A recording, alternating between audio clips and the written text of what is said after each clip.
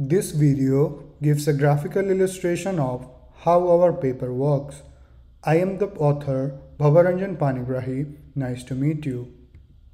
On a very high level, we have three different components.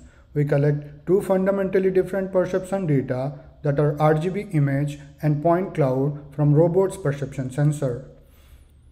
These two inputs are then combined to get multimodal perception input.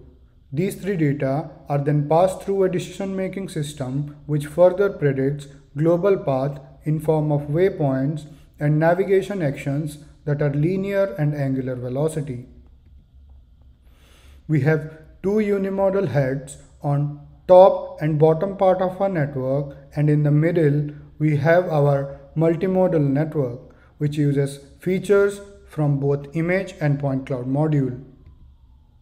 This is the performance of our network on 8 different test Rosberg files considering different social scenarios on a global planning level. We also compare against different classical planners that are move-based with social layer, human-aware planner, and Cohen planner using the same loss function. We observed multimodal network has the lowest loss while RGB has the highest loss across all test scenarios.